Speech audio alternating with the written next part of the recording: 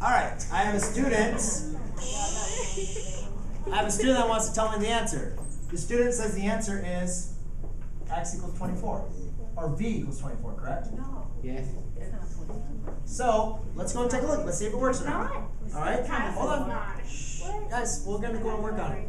However, the main important thing you want to know is when you're going to add, when you find your v equals 24, that's perfectly fine. She might have done her head, she might have solved for it.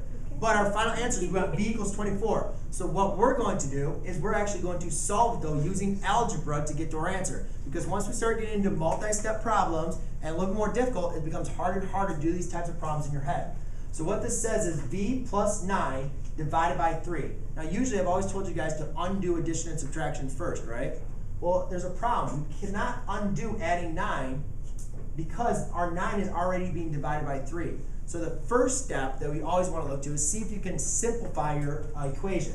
And I can simplify this by getting rid of my fractions. And we get rid of our fractions by multiplying by what's on the denominator.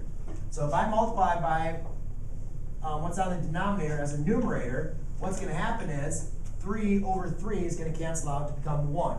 So I'm just left with v plus 9 equals 8 times 3, which is going to be 24.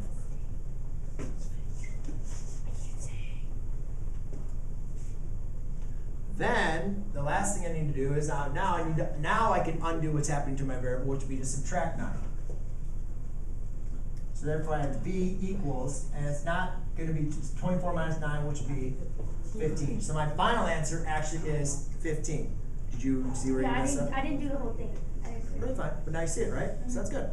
And the way you can always check your answer is, remember, just plug in 15. 15 plus 9 is 24. 24 divided by 3 leaves you 8, right? So she could have checked her answer and said 24 plus 9, that's 33. 33 divided by 3, that's actually 11.